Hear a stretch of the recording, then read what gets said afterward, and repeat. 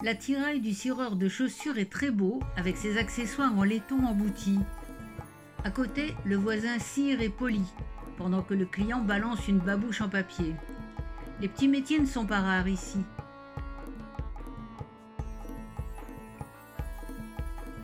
On reverra souvent la statue de ce célèbre architecte et ingénieur, Mimar Sinan, qui servit sous 4 sultans successifs. Son chef-d'œuvre est la Selimiye mosquée, la grande mosquée de Souleyman.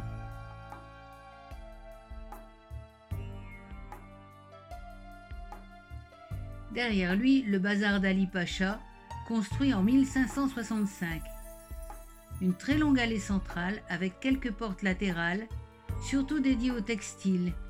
Ici, les prix défient toute concurrence, mais gare aux contrefaçons.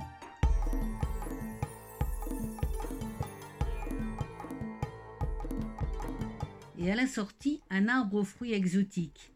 Qui connaît cet arbre ?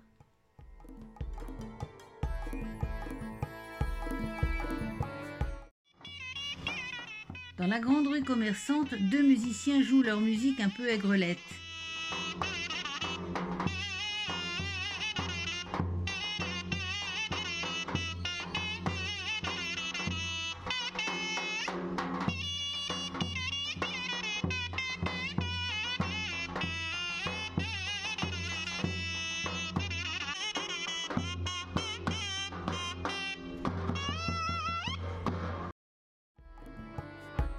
Les maisons qui bordent la rue ont un charme élégant, pas très oriental en fait.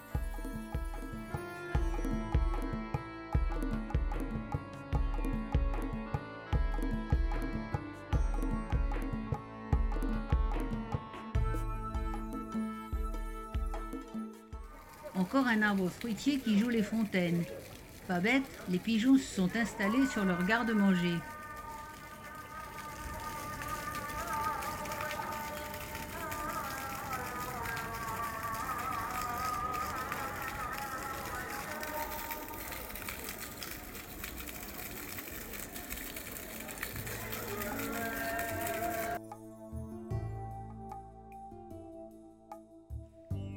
Le bazar Ulus, le marché national, ouvre le vendredi, et par bonheur, c'est aujourd'hui.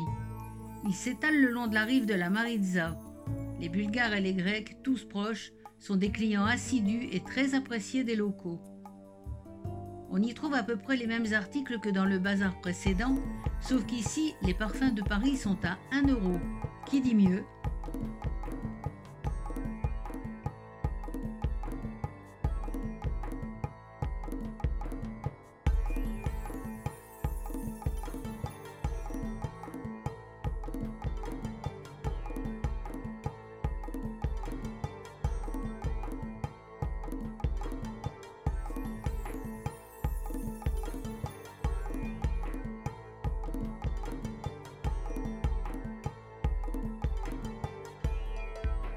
Sur le marché, les légumes sont de toute beauté et d'une grande fraîcheur.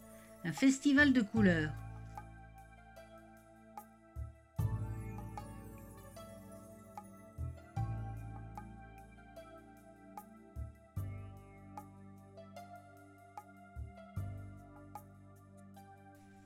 Fruits secs et noix diverses amènent naturellement aux pâtisseries orientales qu'on ne présente plus. Le miel dégouline.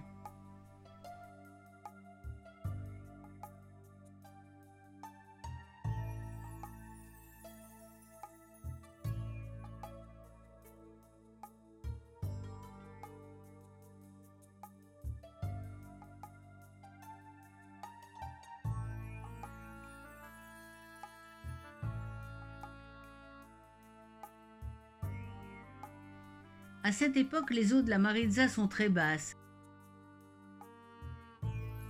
Le pont de pierre, 12 arches et 13 piliers, a été construit en 1847 sous le sultan Mahmoud II. Il est en 2 parties car il traverse l'île au centre de la rivière qu'il relie aux 2 rives. Edirne ou Andrinople se trouve au confluent de 3 rivières et donc de 3 vallées. Le reste des reliefs est très accidenté. C'est donc un véritable verrou qui bloque la route de Constantinople. ce qui explique aussi le nombre important de guerres et de batailles qui se sont déroulées à sa porte.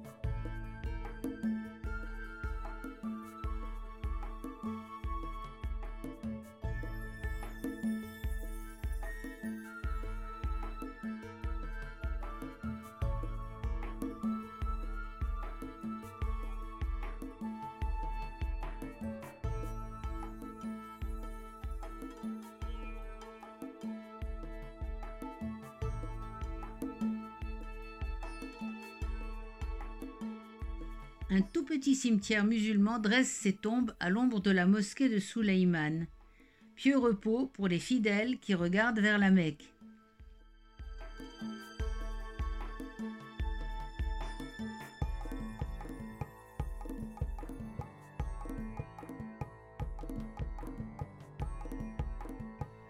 Pour se restaurer après cette longue balade, rien de tel qu'une salade, des haricots et des pois chiches, le tout arrosé d'un soda, et il ne vous en coûtera que 4 ou 5 euros.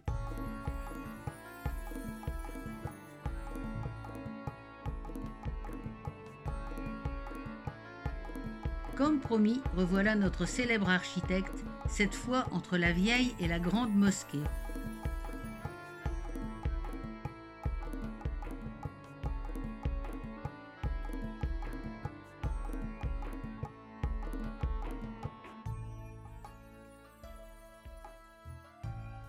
La mosquée de Souleyman est en travaux et ne sera pas visitable avant 2 ans. Quel dommage, elle est belle cette mosquée.